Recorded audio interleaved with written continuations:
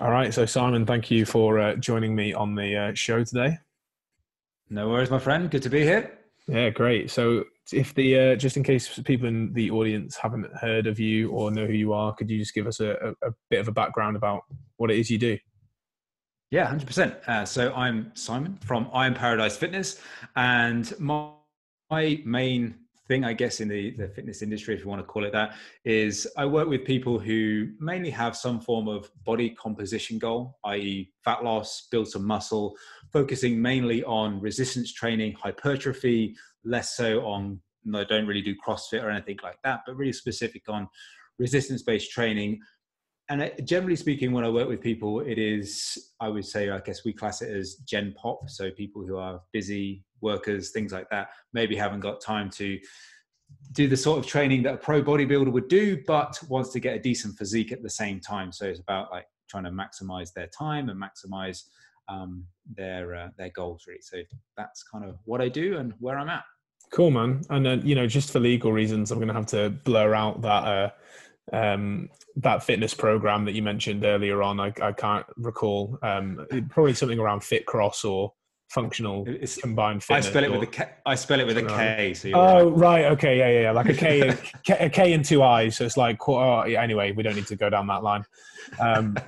So, yeah, I mean, and you were actually in the corporate background before you fell into fitness, weren't you? Let's tell us a little bit That's more about right. that.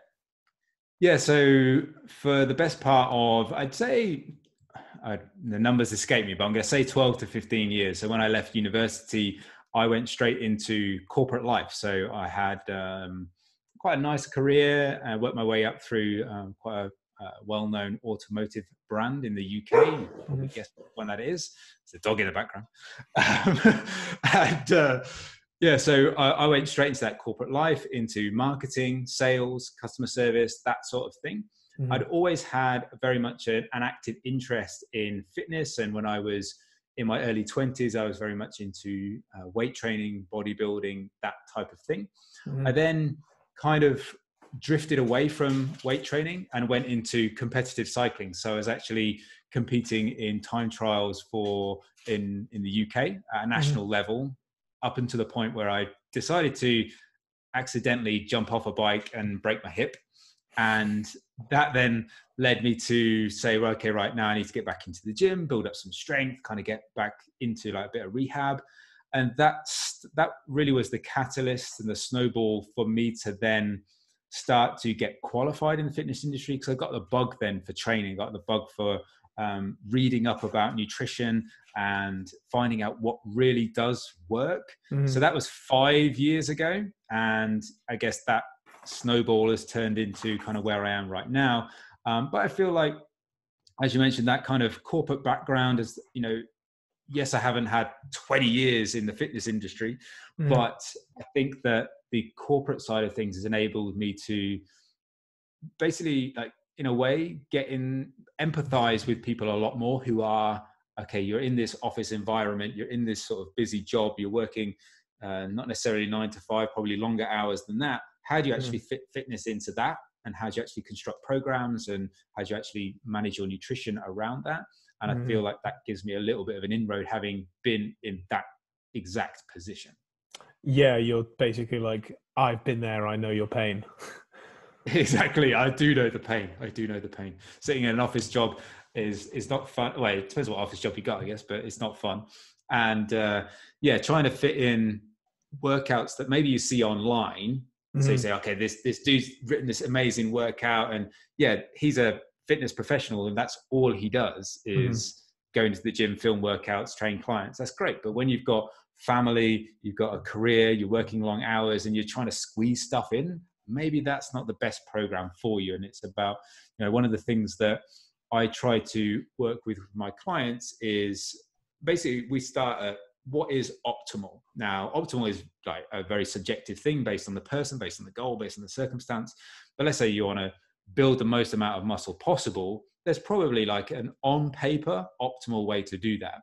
So then how I would say is basically what's the least amount you can take away from that Mhm. to fit this person perfectly. And then that's what is then optimal for that person. So yes, it might not be the fantastic program that Joe Schmo has put out on Instagram, but it's about understanding how you can adapt that to get the best results for you given your circumstances. Yeah, exactly. Yeah, I think too many people get caught up with that whole optimal way of training, and it's like it doesn't. It's optimal if it's optimal for you. There's a kind of like tree of, you need to be able to adhere to it one, and then you work backwards from what you can stick to. Yeah, exactly. You start off with, like I say, you get this view of, okay, what is theoretically optimal? Okay, we know that pretty much only robots can do that. So now how do we make this optimal for an individual? And optimal for one person might be completely different for another. In fact, it probably is going to be completely different for another. But there are sort of threads and veins of consistency that you can kind of pick from good solid training programs that you can apply. And then, a bit like, you would say, the principle of fat loss is going to be a calorie deficit. That's the principle.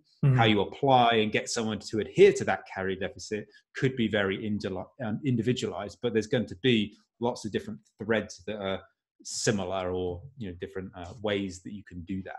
Yeah, it's the principle that underlies it that remains the same, isn't it? And so for those that are listening to the show and they're like, okay, I do sit behind a desk quite a lot, but I want to maximize my time in the gym, but I only have 30 minutes a day or something. They need to just get in on their lunch break. Where do you start with these people? Where do you say, like, okay, this is what's going to give you the most bang for your buck, and actually you're going to get good results from this?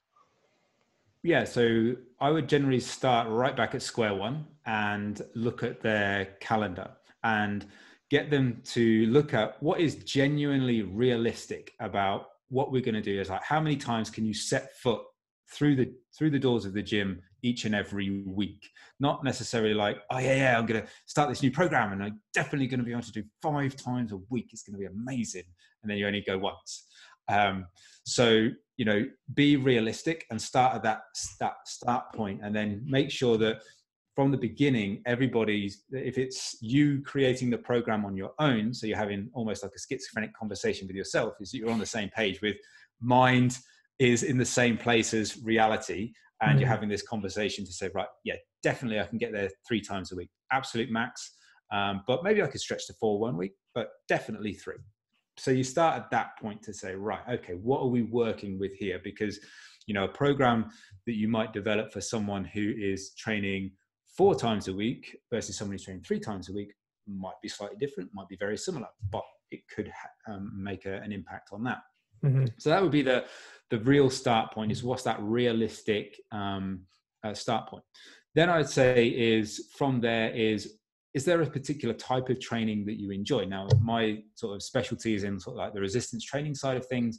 But if you like the other brand of throwing stuff around in a, I don't know we're allowed to say the word, but that method.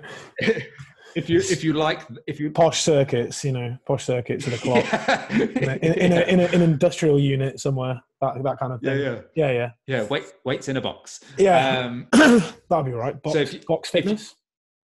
There you go. If you like that sort of training, then great, go do that. And part of, again, linking it back to like the same as you would as your nutrition, is as long as you're sticking to the principle of a calorie deficit, what you enjoy is part of that equation. And that would be the same thing from a training point of view. So yes, okay, we're going to go 3 times a week, and this is what I really enjoy, and this is what I'm going to gravitate towards. If you were coming into sort of my realm, shall we say, of resistance training, then I would say if you're looking at, you can make pretty good progress. In fact, damn good progress. If you train hard 3 times a week, 45 minutes, you can make pretty good progress on that.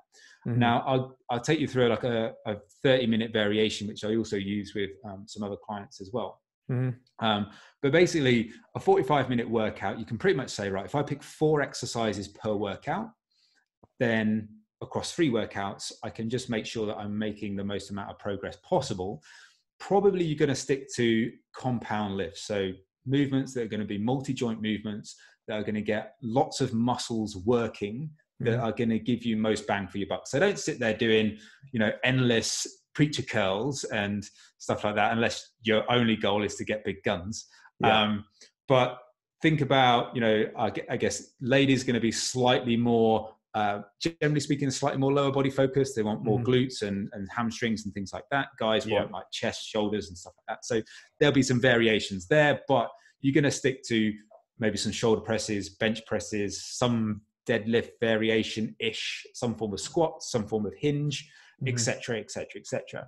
And that would be, if I was giving someone a tip about how to construct a solid training program, is start something that's based on basic movement patterns. So if you think about like a movement pattern, either like a vertical press, vertical pull, horizontal push, horizontal pull, hinge, squat. If you cover those bases across, multiple different exercises across 3 workouts, and you work hard in those movements, you will make progress.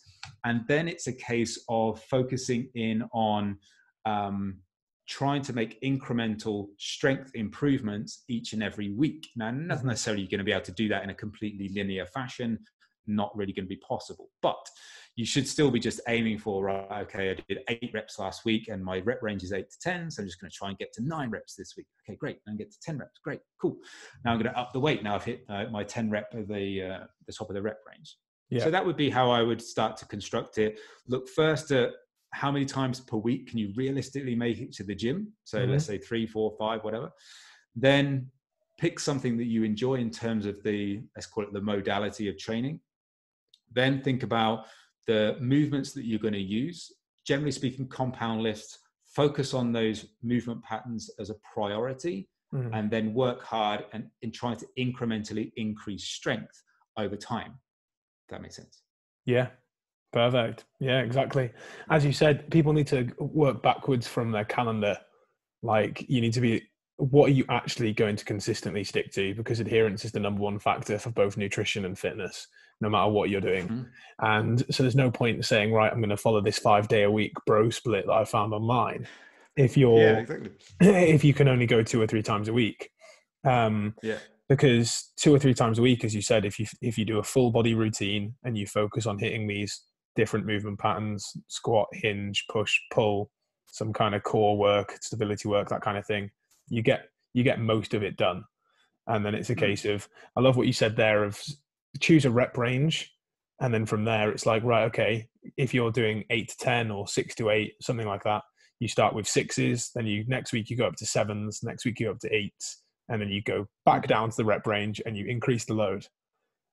And that's how you progress. So the way I talk about it with my clients. So, often people think about, how do I keep progressing in workouts, and how do I keep, when do I change shit and when do I kind of move things forward?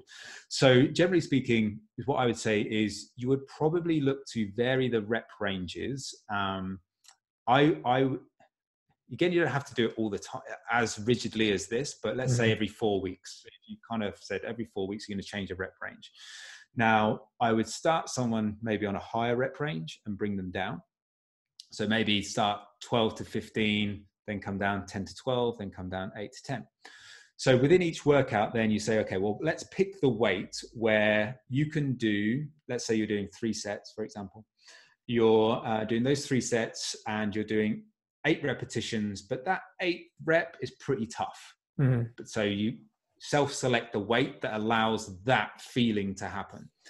Then what you're doing is coming back into the gym and incrementally trying to get a little bit more in terms of 1 rep. So that's all I say to my clients is just aim for 1 rep more. Don't think about trying to add 20 kilos to the bar, just do 1 rep more. Then once they get to the top of that rep range for 2 sets on the trot, then you up the weight by the smallest increment possible. So it might be 2 kilos on the dumbbells, you might have some 1.25s on the bar, whatever. So that's incrementally adding strength. It's adding progressive overload to that muscle over time, providing that you're maintaining form. But it's a way just to keep moving forward. Now, obviously, you're going to hit a point where like strength plateaus. No one's just going to go straight off the scale and start bench pressing a ton. But you'll get to that point where you can incrementally increase. And then, there's other things that you can do. You can add you can add an extra set. So if you're doing 3 sets, you could add an extra 4th set to those exercises which you really want to improve on. Again, that's going to be a way to keep improving. And then I would say, like, if you get to a point where certain exercises just aren't really moving, they're the ones to kind of switch out. That would be how I would approach it. And if you're progressing well on an exercise and the exercise is good and it works and you're seeing results, there's not a huge amount of reasons to change it. You know, I think one of the things as a coach is that I've learned over the years is that you've got to have the balls to not change anything. Yeah. And be confident that this person is progressing and doing really well with this exercise. So I'm not just going to change it just because I think that they want me to change their program. I'm going to change it based on the fact that there's data and information and feedback to say this needs to change, or if everything's going like real smooth as silk, let it run. Yeah, but what about confusing the muscles? Surely you need to do that, don't you? You need to confuse them to grow. The bicep has this little brain that you've got to kind of trick. So yeah, if you just kind of just throw some shit at it during a set, you get your workout partners just to throw something at your bicep. It shocks you, and then you kind of do an extra rep and maybe injure yourself at the same time. I was going to say, it would shock you to throw in the dumbbell through the ceiling, depending on how explosive your bicep are. Exactly. Yeah. Exactly. I mean, you know, I joke about that, but that is one of those myths out there, isn't there? Like, if you and I could joke about nutrition myths all night long, but in terms of fitness myths, there is that idea of you need that constant variation in order to improve, which, you know, is actually portrayed in that common fitness regime done in industrial states across the world.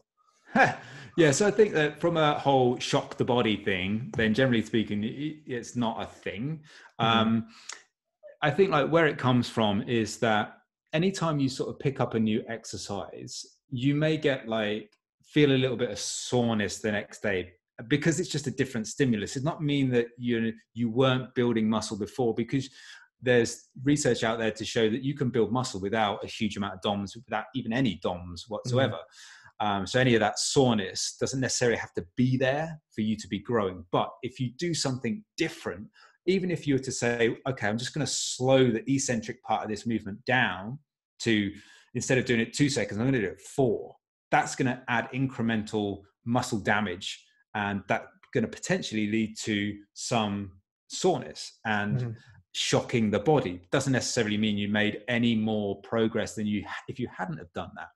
You know, so generally speaking, I think that for most people, there is sometimes a reason why you would change an exercise, not for shocking bodies specifically, but for doing something different and trying to stimulate some of that hypertrophy in a different way. Yes. But for the majority of people, especially like beginners, lower level intermediates, you're probably better off having like a core set of exercises that are matched to your goal. So for example, if you are someone who wants to build chest, shoulders, okay, you've got chest exercises that you find really work for you. You've got shoulder exercises that really work for you, stuff like that. Have these core exercises that for 90% of the year, 80-90% of the year, never change. You're just trying to incrementally get better.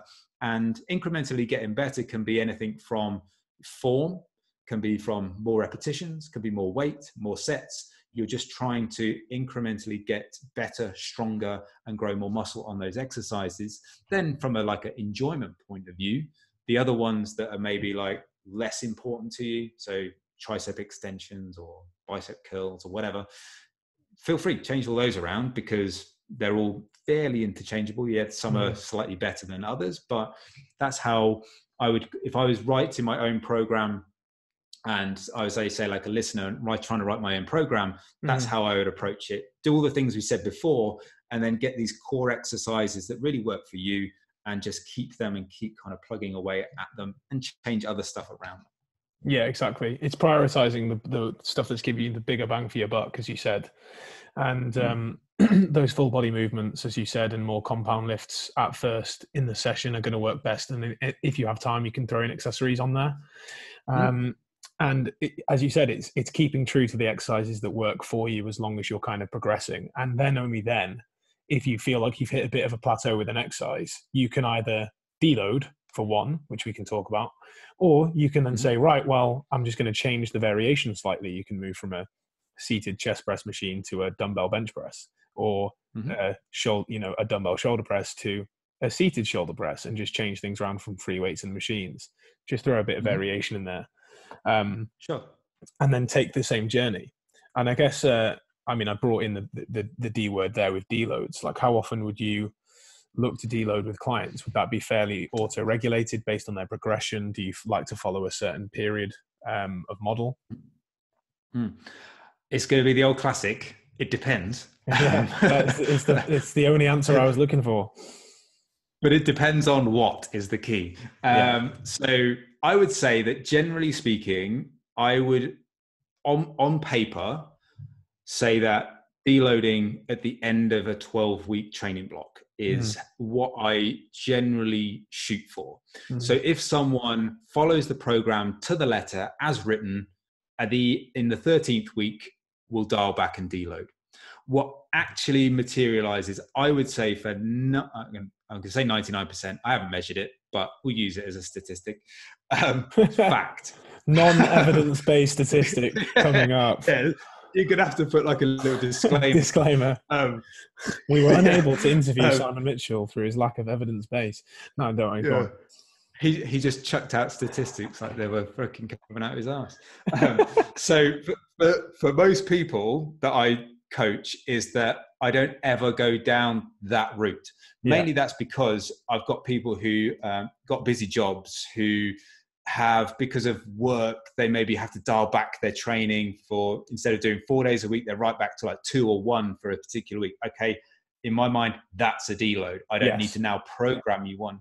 If they go on vacation, if they're sick, things like this, that just general life stuff, some general life happening will occur within 12 weeks.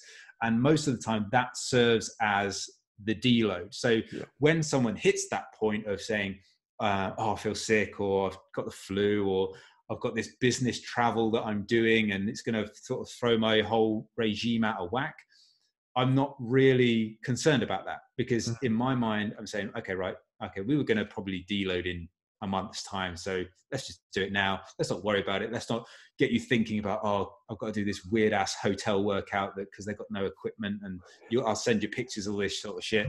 Let's just say, right, chill out. Yeah.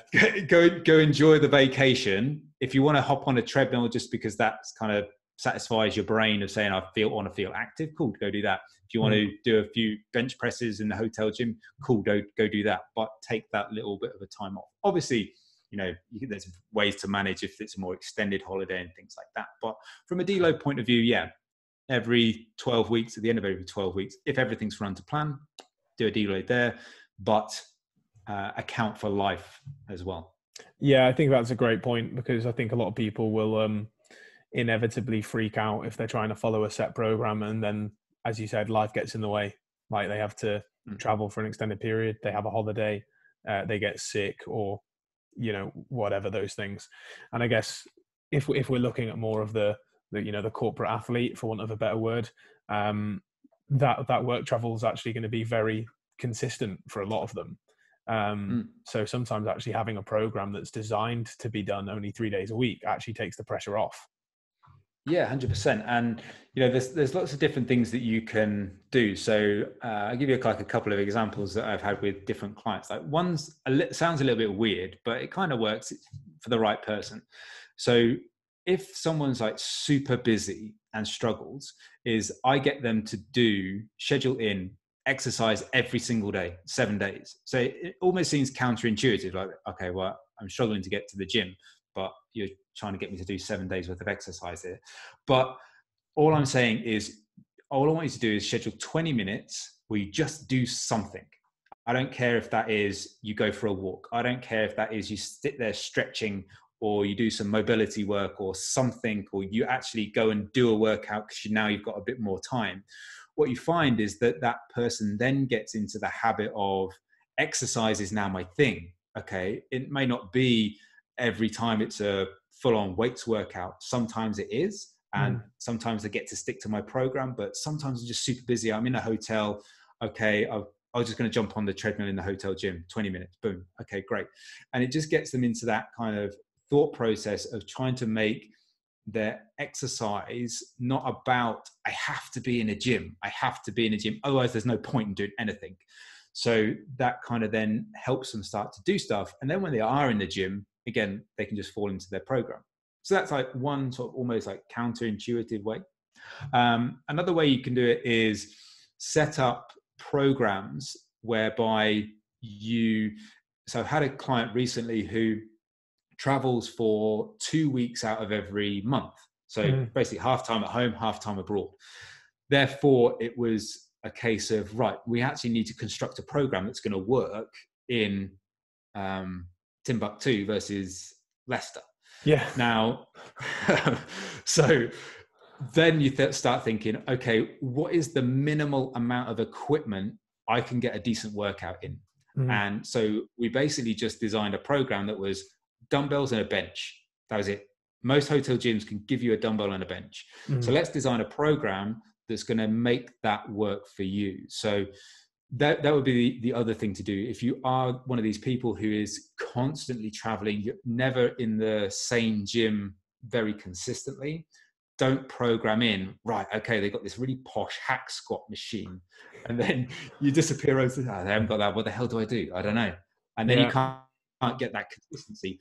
Whereas a dumbbell is a dumbbell is a dumbbell and a bench is a bench. So, there's very little that you can't measure progress on.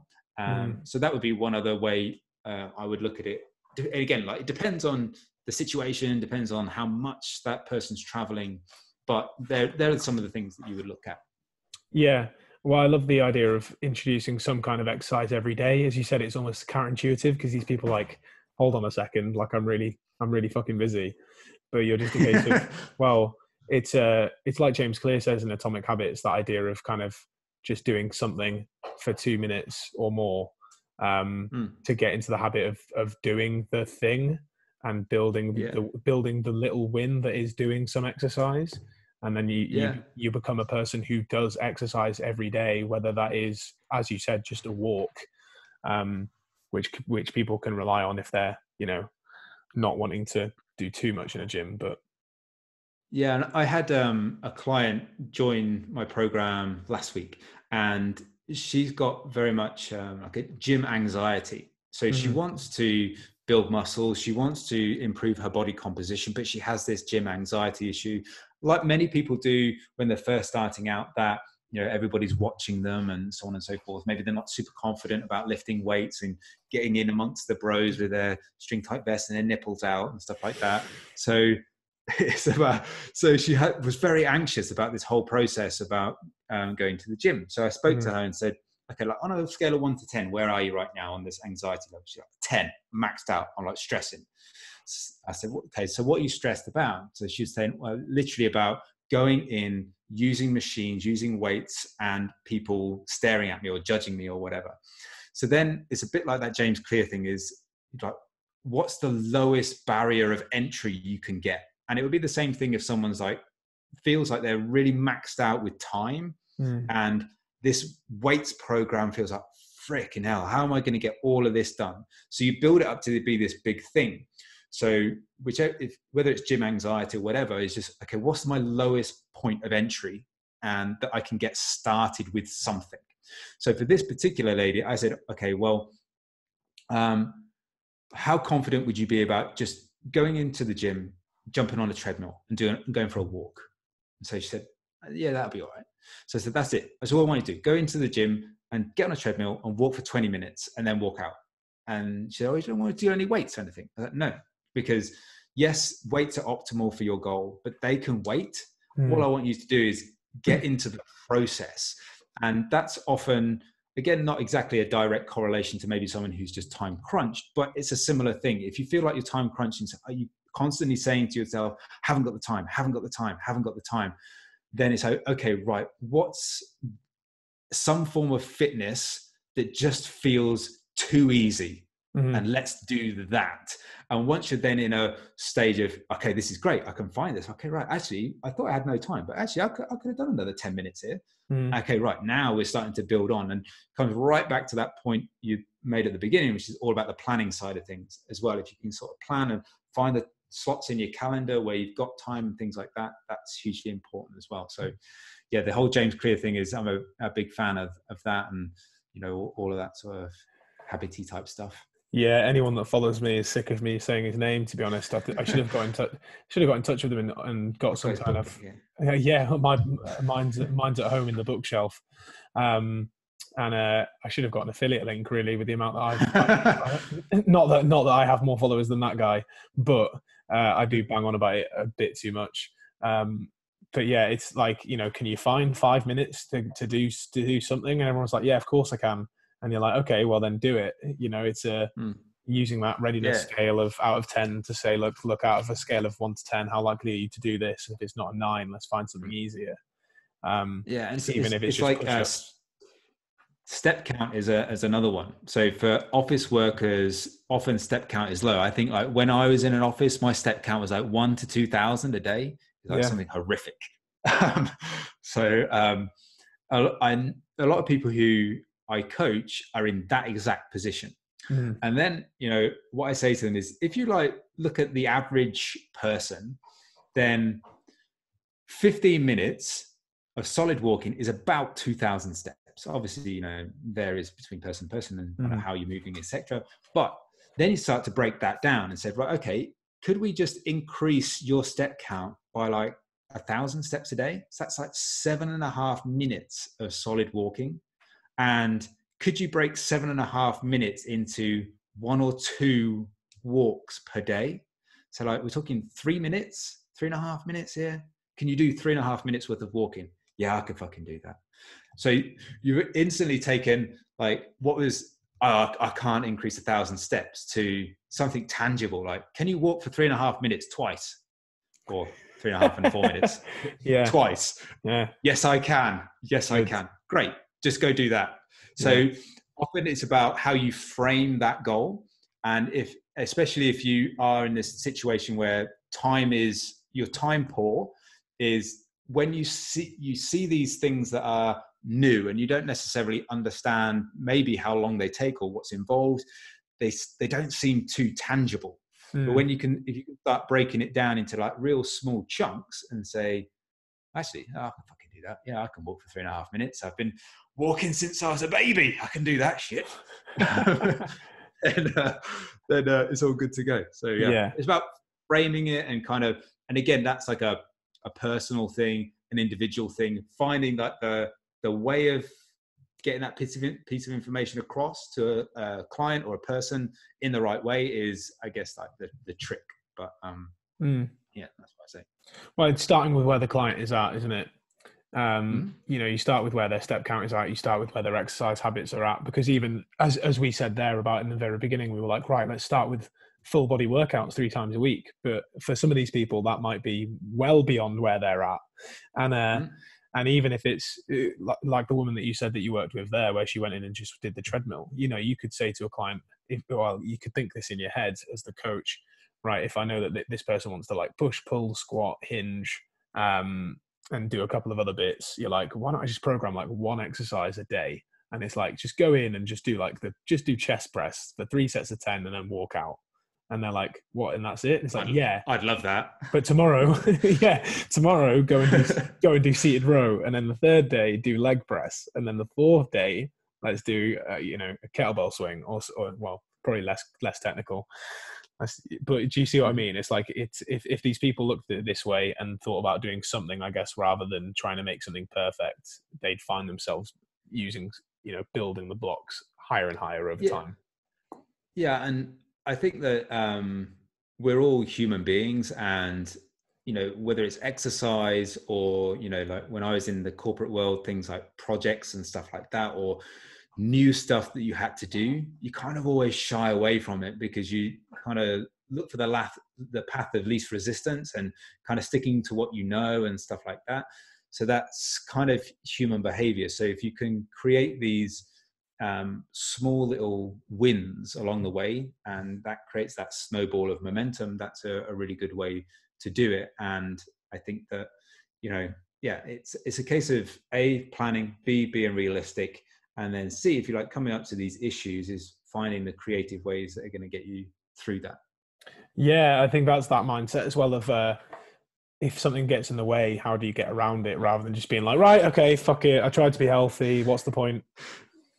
Yeah. I think that, and it's like probably like the main point, because let's be honest, is no one's going to plain sail the whole thing. Whether it is fat loss, whether it's building muscle, trying to gain strength in the gym, it's never going to be this like, oh yeah, each workout was just like better than the last and I've never hit a single problem.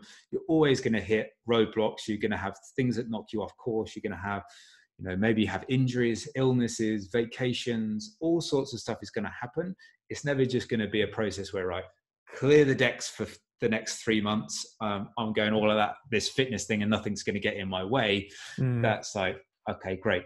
And, maybe like a social media thing is not necessarily to blame, but it's a lot of rah, rah, rah, inspirational quote, motivation, rah, rah, rah. But it's not realistic. Saying, you can achieve anything you like. Can I? Yeah. Just believe. So I think that a case of there is that. I think it's real. Social media, I guess, in a certain respect, builds it up to be. You should be this walking, talking ball of motivation all the time, but that's just not realistic. And when you feel like you've fallen foul of that high expectation that you feel like you have to set for yourself, then you start to feel, oh, what's the fucking point? Yeah. Whereas I'm not saying necessarily you should set your goals low, but the realistic kids were all average. yeah, just be marginally above average. Yeah. It'd be brilliant. Yeah. I'm not saying like just have low goals, but I think it's a case of having the mindset when you go in there is that this is never going to be perfect, and I'm never going to have a smash fest of a workout each and every time I set foot through the door. And it's about, as cliche as it sounds, that consistency over perfection, and saying, well, if I do the right things often enough, then net result, I'm going to be better off than I was when I started. And I think that's some people don't like that because I want to get shredded in 8 weeks, motherfucker. But it's like, all right, well, let's just get you through the door of the gym first. And maybe we've got like a month or 6 weeks of solid progress. And now we can start to build on this solid foundation and go from there. I think that's, you got to think about it more of a long-term thing. And then it starts to, I think all the things will fall into place. Everything will start to work and it'll be a dream. You'll be a shredded dream. Yeah. Well, yeah, exactly. I think it's that whole like consistency breeds success, consistency breeds results is what all of us who are smart and well educated, like you and I, hashtag top coaches, try to portray. But it's just not sexy, Simon. People want their results and they want them now. What's the point? Why wait? Why wait 16 weeks if you can have them in 8 weeks? If you just try a bit harder and burn yourself into the ground. Yeah, exactly. And I think that I did a post about this like probably quite a while ago, but it was a thing about basically like we live in a world now where everything's freaking instantaneous. Like you got your phone here with all the apps on it. You can order food, it's delivered to you. You can swipe left and right and hook up with a girl or a guy if that's your thing. And you can stream any movie or whatever you want without moving a muscle. You can do pretty much anything you want without doing a lot these days. Whereas making real changes in your physique, if you want to build muscle or you want to lose body fat, there's no app for that, as they say. And it takes hard work and it takes effort. And, as much as people will sell you the, ripped abs in 4 days and the detox tea that will miraculously melt body fat is that it's just not true. And yes, anybody can starve themselves and lose a lot of weight very quickly. But what happens after the 30-day starvation diet? Normal life comes back in and you haven't built up any skills, you haven't built up any habits, and it just kind of falls apart and you're back into that same loop and that same cycle. And that's part of the reason why I've drifted away from 12-week programs, 90-day things like that. I don't put any numbers on my programs anymore because what I was finding was that people felt like any goal that they wanted was achievable in 90 days. Yeah. From any start point. And it's just, no, it's not like that. It's not any start point and you're going to get shredded in 90 days. That's not how it works. And maybe for your lifestyle with, if you're busy and if you've got like family and things like that, maybe lifestyle that you've got right now and, the other competing priorities that you have mean that you can't make progress that fast. And therefore you've just got to have to maybe say, instead of 3 months, my personal progress and what is going to be great for me is 6 months or 7 months or 8 months. And I think, again, that comes back to being realistic, and it comes back to, but it is very difficult, because if I wasn't necessarily doing the job I'm doing now and being on the outside looking in, I probably would look at these programs and see, okay, yeah, that dude got shredded in 8 weeks. So yeah, definitely, I'm going to get the same results. Yeah. And yes, you might, if the circumstances work, but I think you want to maybe set yourself up for realism rather than failure and disappointment. yeah. It's tough. Like I personally have an 8-week program, but it's purely nutrition based, and I'm sure it's a good one. Thanks, mate. Yeah. So don't do timed programs, but I'm trying to sell one right, and it's open Monday.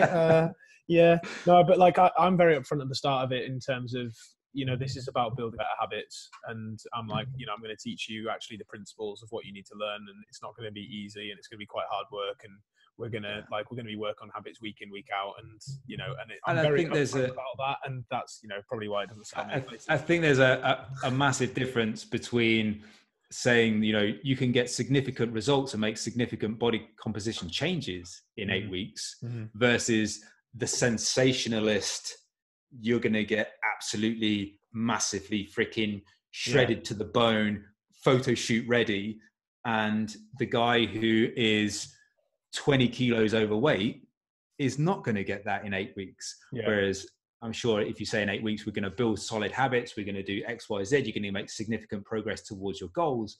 That's a whole different marketing ball game. Exactly. Cool. I must be digging myself out of the hole. Mate, don't worry about it. It's all good. No, that's exactly why I say what I say. And you make a really good point. It's a case of being realistic with your time and being realistic with these things, and knowing that actually for long-term change, it's going to be a journey, because you didn't get to where you were at in 6 to 8 weeks. So why do you think that you'll get to somewhere else in that time, depending on your start point and your circumstances and all the other stars aligning? Indeed. Cool, man. I mean, for the too lazy didn't listen, for the TLDL, for those of you who are very busy, be honest with what you can achieve in the gym. Prioritize movements that work more muscle groups, and be efficient with your time, and then progress things by actually logging down your training. I think we've pretty much covered it. Indeed. Is there anything else? We did well. Great. Is there any places that you want to direct people to at the moment? Where can they find out more about you and your obsession about Star Wars and other things? Sure. So in terms of social media, I hang out the most on Instagram at iron_paradise_fitness. You can DM me on there if you want to, or give me a follow. Go on, do that. Slide into DMs. Indeed.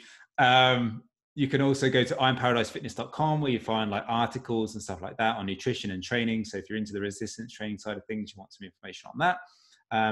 I've also got my own podcast. You can check that out. There's links on my Instagram, so go listen to that. I do swear a lot, so be warned. Yeah. Don't listen to it if you don't like swearing. That's all right. We've dropped a few in here, which might have shocked people because I'm usually quite like posh and pretentious on here.